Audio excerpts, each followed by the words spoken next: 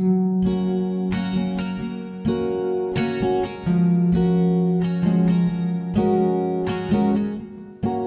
feel upset because we cry a lot. We feel sad and mad and angry. We were surprised and shocked when we heard the news. I used to feel sad, but now I feel mad and sad and sometimes a little crazy. Most of us feel some amount of confusion. Confusion about what's happening in our families and confusion about how we feel. As a 6-year-old, I was just confused and I was wondering how my life was going to change. And I didn't have any siblings to go through it with, so I kind of had to do it on my own. I was confused a lot, but until I was, maybe 12, it was just go with the flow. The voices you just heard are a tiny sample of the millions of children who have experienced changes in their family that also involve the family court. Whether parents have been married and are now separating or divorcing, or whether parents have never been married and need to make custody arrangements regarding their children, the court system in California is designed to assist families through this sometimes overwhelming experience. It was difficult watching my daughter go through various levels of grief. It took some years. It was frustrating at times. But I hung in there, as did her mother, and we kept everything about the best outcome for our daughter. California law requires that parents attend mediation if they do not agree about custody or parenting time with their children. This process is referred to as child custody recommending counseling in some courts. Mediation and child custody recommending counseling are similar in most ways. My name's Dan. How are you? I'm going to be your mediator today. Mediation is a process in which parents spend time with a neutral, specially trained professional who will listen to their concerns and help them develop a parenting plan that meets the needs of their family. What bothered me the most was that I wouldn't get to see my daughter every day. And that kind of weighed on me. When parents first come to court, it's scary and anxiety is heightened and people are just not able to focus like they normally would in everyday circumstances. They have a fair amount of pessimism about what can possibly be achieved in there. And when you think about it, it makes sense because people come to court precisely because they can't talk. And then the first thing they're told to do is please go and try to talk. So as mediators, we try to acknowledge those feelings and recognizing as well that people do heal. We want to give them an opportunity to consider all kinds of options and an opportunity to come up with their own plan that they can develop and custom fit to the needs of their children. Focusing not on mom's rights or dad's rights, but again, getting both parents to channel that energy into what's best for the kids. Most courts in California have a family court services program or other mediation program to help parents mediate their parenting concerns. What I explain to parents is that there are 3 goals in mediation. The first goal is to try to help them come up with a plan. The second goal is that that plan needs to be in the child's best interest. So it's not necessarily what either parent may want, but it's what's going to be best for the child. The third goal is to help the parents reduce acrimony and bitterness between them so that the children won't suffer as a result. Child custody mediation is conducted by court mediators who are skilled professionals in the field of psychology, marriage and family child counseling, or social work. By statutory requirements, everyone is trained in the area of domestic violence, the impact of domestic violence on children, also substance abuse, family dynamics, issues of child abuse. A lot of us have experience in the field working either as therapists, with families, with kids. Because of our education and training, we're able to navigate some of those very difficult situations that parents and children face.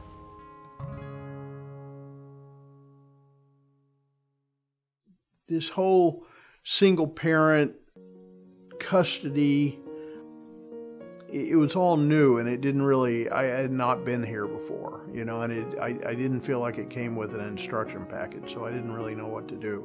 My job is to work with you and see if I can help you come. Mediation provides an opportunity for parents to work out their custody and parenting arrangements. There's three really important issues that we need to cover in each session. One is the concept of legal custody. The second is the concept of physical custody, and then the third, of course, is the custodial schedule. The court would like to have people write comprehensive schedules, schedules that are detailed for how parents are going to spend time with their children. It really depends. For younger kids, it might be a schedule that enables them to remain with a primary caregiver and spend time with the other parent, maybe 3 or 4 days a week for a few hours at a time. As the children get older, or they've already used to overnights, everybody defines their weekend in a unique way. Some parents' weekend is from after soccer on Saturday until after dinner on Sunday. Another type of issue that we often see is move-away requests where one parent is looking to move out of the area with the kids. Ask the parent, well, what if the judge grants, the mother to move away in New York? He was able to come up with his own timeshare in that specific scenario, and vice versa, the moving parent. Well, what if the judge says that the child has to stay back here? What then? And they were able to come up with their own timeshares. We will address what if the child is sick and can't leave to meet another parent at an exchange. What do we do in those circumstances? We also address emergency situations and how to address all of those different everyday parenting issues when you're living in two different homes. In California, either parent can have custody of the children, or the parents can share custody. Joint legal custody is for parents who want to share in the health and education decisions for their children. Parents who have joint legal custody often select schools, daycare providers, and counselors together. If one parent has sole legal custody, then that parent makes those decisions alone. When parents have joint physical custody, children live a great deal of time with each parent, not necessarily 50-50, although it can mean 50-50. Sole physical custody means that a child lives with one parent and spends significantly less amount of time with the other parent. What we're trying to accomplish is making sure that both mom and dad have time in an appropriate way with their children. And every child in every family is unique. There's not a presumption that the mother should have custody. There's not a presumption that the father should have custody. There's only a presumption that they should have joint custody if the two of them agree about that. So for every family, there needs to be a unique plan, and sometimes that plan has to be precise for each child. My concern was that, as is sometimes the case, that I was not going to have time with my daughter. Her concern, as is sometimes the case, was that I would not want to have time with my daughter, and she wanted to have a life. And we were able to mutually agree that we both really had to stay away from anger, and really behave like adults, which is challenging at times, even when you are an adult. Okay, folks, I have a copy of your agreement, one for each of you. Every county is different. One thing that we like to do is when parents reach an agreement is to write it all out for them, and when they leave the mediation office, they have that agreement in hand. We feel tired and bored bringing our stuff back and forth. We need time for homework and activities. We need family time and one-on-one time.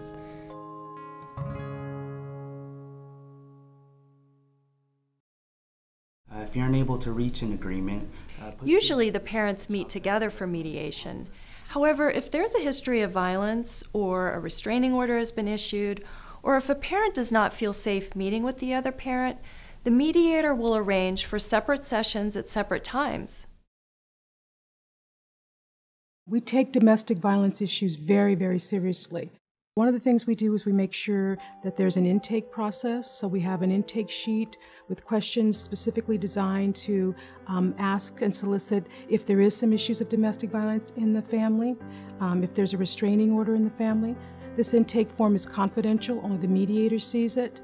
Many times parents are hesitant to bring up any past domestic violence because there are no police reports, there are no arrests, but it's our job that if there has been a history to really find out what's going on and make sure that they feel comfortable being in the same room or being in a separate room. And then in our parenting plans, we make sure we talk about that and how safety is critical, and maybe neutral exchange locations so you don't have to be in the same space as parents. You can exchange your child maybe through a third party.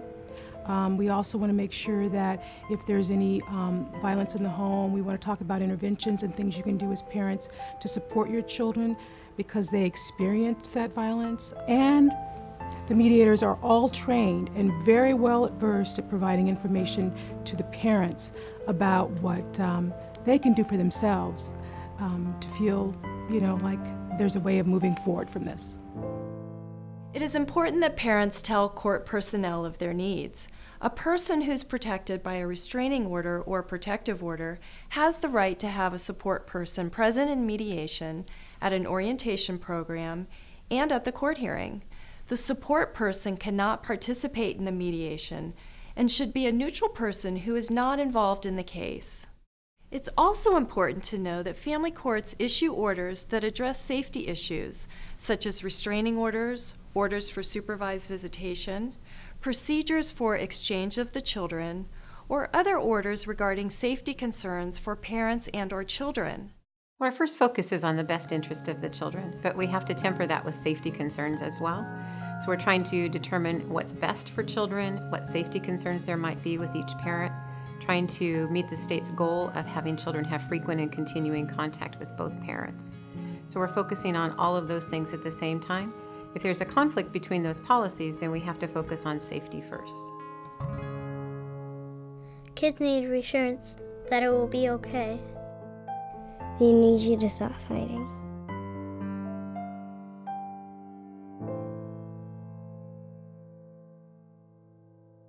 California has 58 diverse counties. All court-connected child custody mediators have to follow certain laws and standards of practice, but there are some differences parents should be aware of. One of these is how cases are handled if parents are not able to reach an agreement in mediation.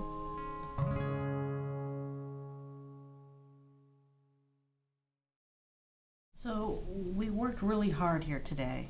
I think that in those courts where mediators do not make recommendations when the parents cannot agree, the mediator may only report to the court that the parents were unable to reach an agreement. Mediation is voluntary. It's mandatory for you to appear in the mediation session, but it's really voluntary to reach an agreement. So there is no pressure that will take place in the process. if I can sometimes get them to say, hey, let's make two different categories, the things you just can't agree to about and the things that you can agree about. Sometimes I can have a partial agreement. While the mediator in these courts does not make recommendations regarding custody or parenting time, sometimes, and in some courts, the mediator might make the following recommendations if appropriate. If it is believed to be in the best interest of the child, the mediator in some courts might recommend a restraining order to protect the child.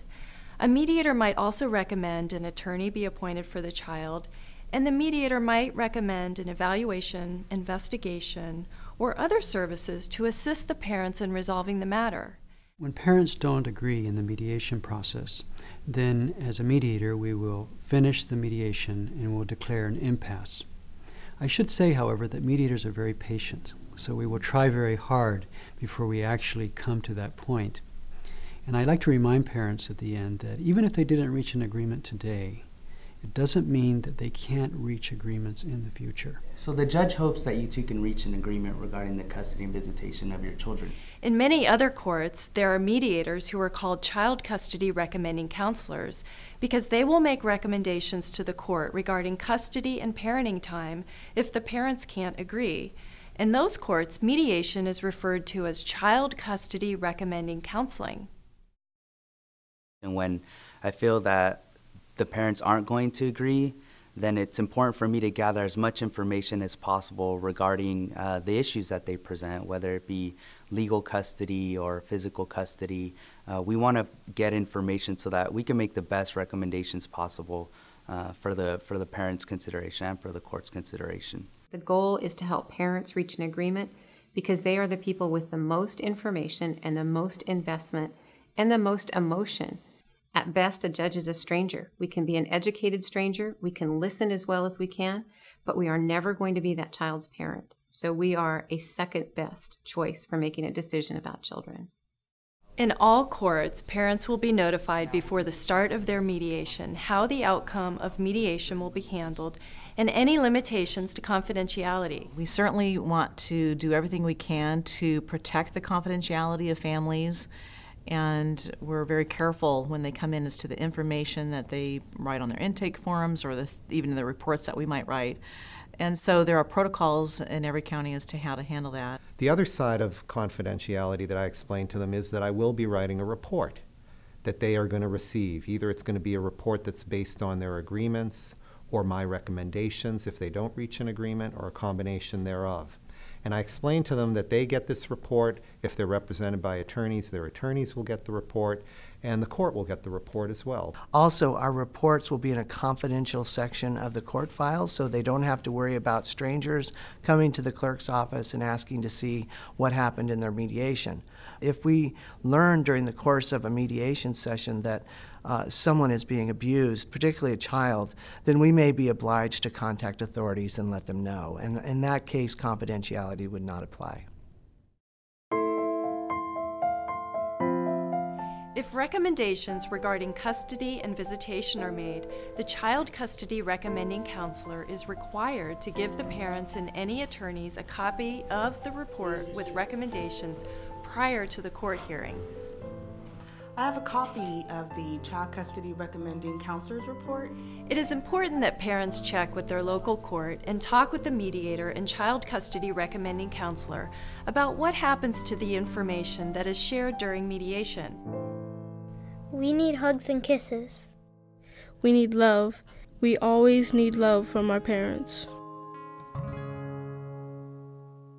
If the parents can't agree, the judge will make a final decision at a court hearing. Sometimes their areas of disagreement are very simple to resolve. Sometimes a short hearing is sufficient to resolve the issues for the time being. Some parents only need a custody order that's going to last them for a little bit of time until they can let things settle. Some parents are looking for something that's going to last a lot longer. So a case can be resolved anywhere from a short discussion with a judge, which can help parents reach an agreement, to a judge hearing some testimony from each parent and then making a determination. And sometimes there are evaluations that might be ordered, or there might be a longer sort of a hearing like a trial.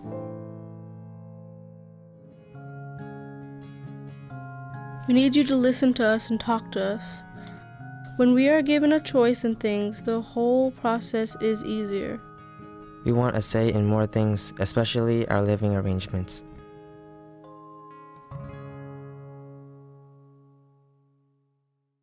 So between the ages of 6 and 13, when they didn't ask me what I would prefer for a switching schedule, I was heavily into softball and dance in those ages, and I had a lot of things going on during the week and on the weekends, and it was always a hassle for me to have to worry about who's going to take me to dance practice or who's going to take me to my softball game. When I got smart enough into my teenage years and realized that I had a say and had a voice, I started asking more about how the court process worked, and they explained the switching schedules and the parenting plans, and I said, well, can I put my input in, because I'd like to do cheerleading, and it's, 6 days a week sometimes. And that's when my parents started getting more flexible. I feel okay, but sometimes I feel a little sad. It is normal for parents and children to go through an adjustment period when there are changes in the time they spend together. They may find it is a difficult and painful time, and parents and children may have a hard time communicating. Research has shown that ongoing conflict between the parents can be harmful to children. There are things parents can do to minimize the conflict and help their children adjust. The one thing that affects the children the most is the conflict that parents have. The ongoing conflict affects them in schooling, their emotions, their future relationships.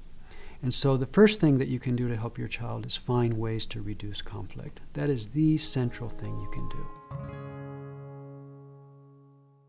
One of them that we encourage is that parents do not make any disparaging remarks in the presence of the children regarding the other parent, or allow any third parties to do so. So if there is maybe a friend or a family member that's taking sides and is speaking negatively about a parent in front of the child, we ask parents to take control of that and to tell everyone, we will not discuss the other parent in front of the children in any kind of negative way. There are a lot of ways that parents can help minimize the conflict. One is just take a step back and realize that parenting is a really difficult job. There are going to be challenges, and even if they lived in the same household, they're not always going to agree. One of the ways I help parents to reduce the conflict they have is to focus on their communication. Because what ends up happening, they come into my office and they're arguing about this, that, and the other thing, and they have all these different arguments, whether it's the homework or whether how the kids get to school on time. But the problem isn't about each one of these individual problems, it's about the communication.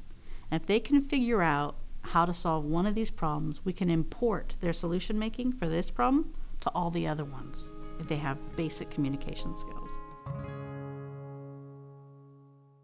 Another thing that parents can do to try to help keep their kids out of the conflict is just not put the kids in the middle.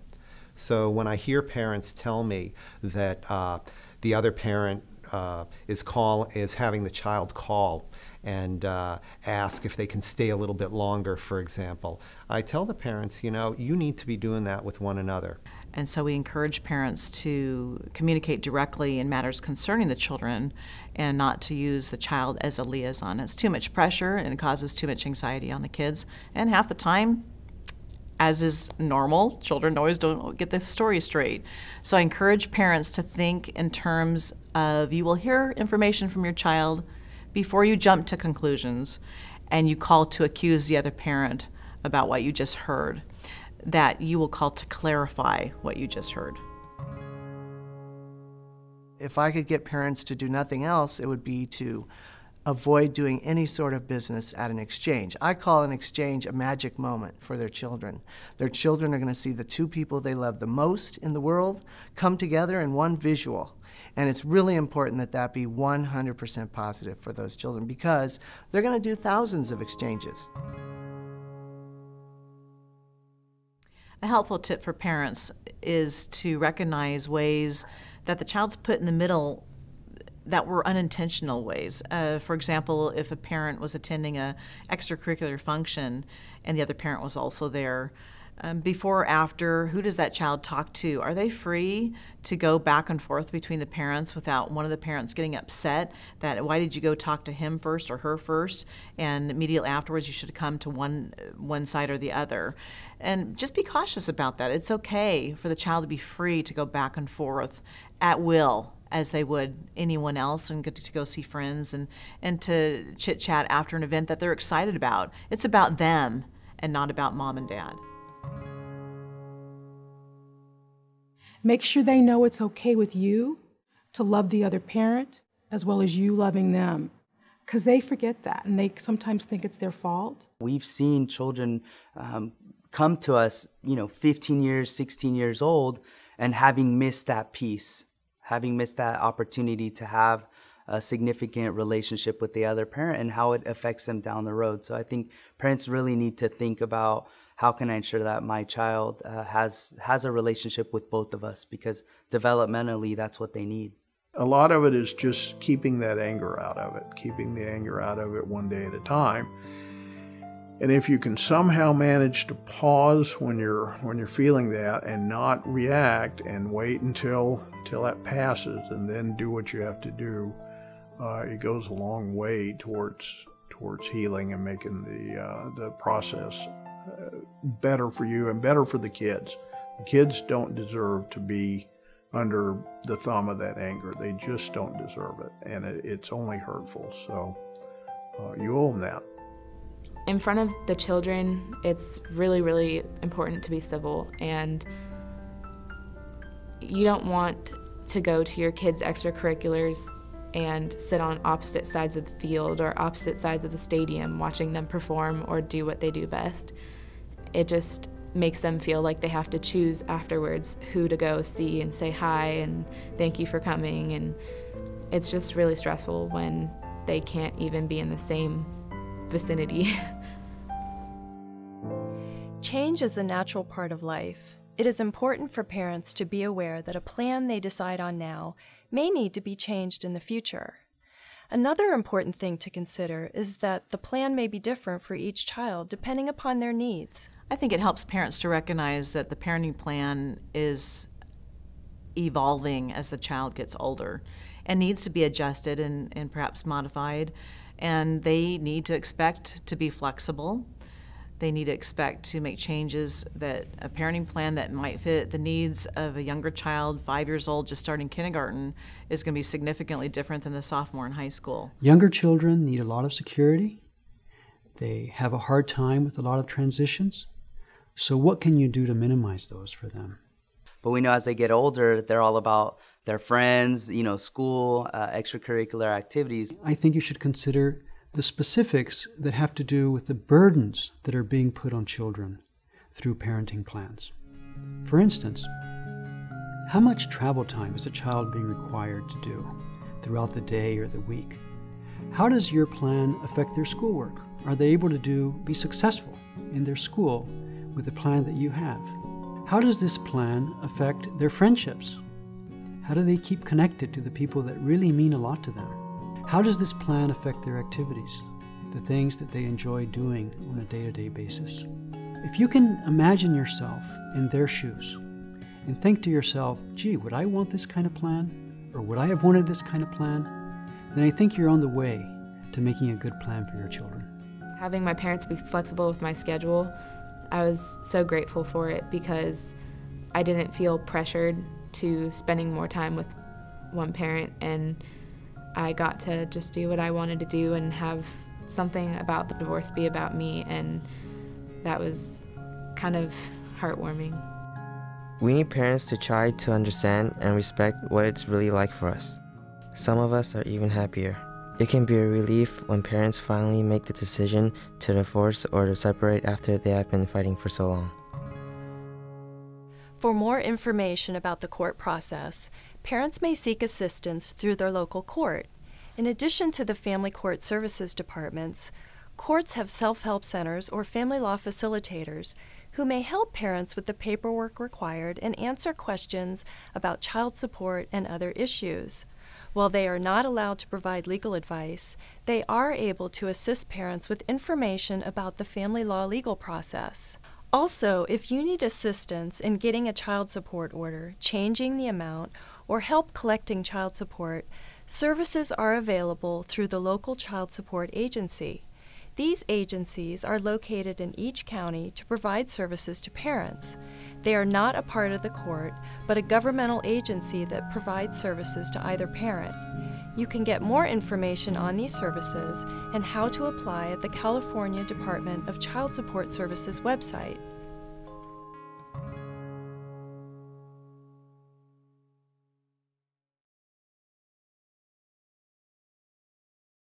I would highly recommend that if you hit a rough spot, that you go back through mediation, try to work it out. If that doesn't work, come back to court.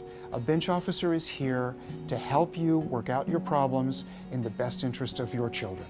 Our daughter has grown up. She's graduated from college. We both went down and attended her graduation and sat by each other, and we were both mutually excited and proud and, and good friends. And I think at the end, we kind of did a fist bump and said, good job, good job. I wouldn't be able to keep doing it if it was everything always ended the way parents see it on the way in. I keep holding on to the way the parents see it on the way out. They'll let me know, wow, what a difference this made having you here, and letting them know that, hey, you guys can have this type of communication outside. They get really excited about their children, they get focused on their children, and it's not about the fight anymore. It's about, we need to help our children. I realized that after my graduation ceremony, I had to say hi and take pictures with both my families.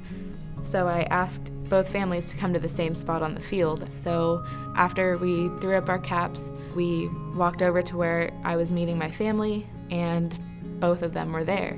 Before you know it, after we took some pictures, my parents were mingling, my mom and my dad's family were mingling, and vice versa. And it was a relief to me to actually see them together. One big thing that I really wanted out of this was a picture with just my mom and my dad, because the last time I can remember taking a picture with both of them was maybe when I was 3 or 4 years old, and I've cherished that picture, and I really would like a few more to have. So that day, she asked my dad to go step in a picture with my mom, and he came up to me with a smile on his face and said, "Hey, would you like a picture of all three of us?" And I almost cried right there.